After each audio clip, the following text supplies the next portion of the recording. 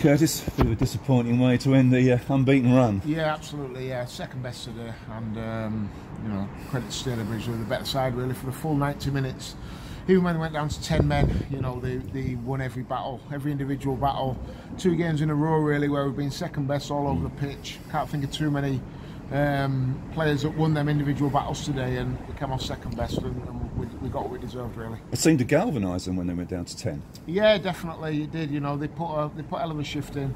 You know, like I said, they were first to everything really. And like so, that's 2 games in a row now really where we've been way off it. But you know, credit to Stalybridge. Like I said, they were the better team. What you're particularly disappointed about? Composure on the ball. It seemed as though during that first half in particular. Yeah, we couldn't put 2 passes together today. I know obviously it's windy and it's blustery, but yeah, our quality all over the pitch was poor. You got a goal back after 70 minutes, and at last that seemed to go to spark the team into some sort of energy, and it seemed to have like a renewed energy after that. Yeah, I think the lads thought we could go and get something out of it then once we got that goal back, but you know, we often puffed really. You know, we flapped our wings, but we never quite looked like taking off. Disappointing as well, with so many games off. That could have moved you up to 10th, the victory today. Yeah, we'd have gone 10th today if we'd have won. But like I said to you, you know, when we were bottom of the league, you are where you are and you're there on merit. So we're not good enough to be 10th. That's why we're not. You made changes at half time. Yeah. Tactical.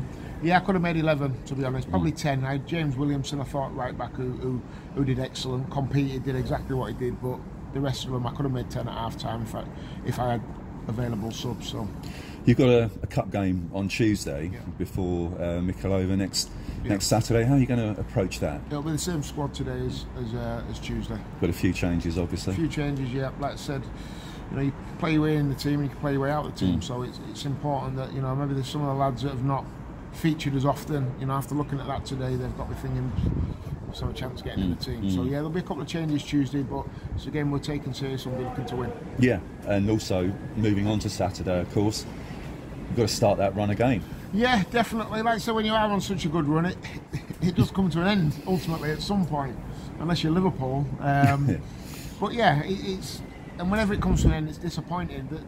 The thing that I'm more disappointed about is 2 games in a row now where we've been out-fought and out-battled. They're the things that disappoint me more than anything. But like I said, you know, I think if you look at the run we've been on, it's very difficult to be overly critical because the lads have given everything. Got to draw a line now and move on, and like I said, put another run together and get that resilience back. I thought defensively today we looked so shaky, and we've been defensively sound for long periods. But yeah, today we looked a little bit all over the place. So back to basics really. One of them as a manager where you assess everything. I think, yeah, really back to basics after that performance. And I find it difficult to adapt to the conditions, and it's the same for both sides. But I thought Trinity did struggle to cope with those conditions a little bit more than Celtic did. Yeah, absolutely. Like I said, we didn't. Like I said, it was just one of those games where you look at it and there wasn't really anyone where you think, stood out and had a good game, and in the condition it's really tough. I thought Simon came on in the second half and did well, got control of the game, but you know, we need to do that from the first whistle, not when we're 1-0 down at half time against 10 men. So yeah, it is one of them. It's a disappointing one.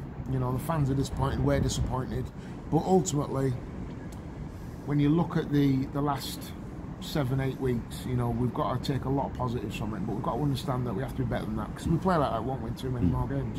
Thanks for your time. Thank you. Cheers. Thanks for being candid as well. No Curtis, problem. thank you. No worries.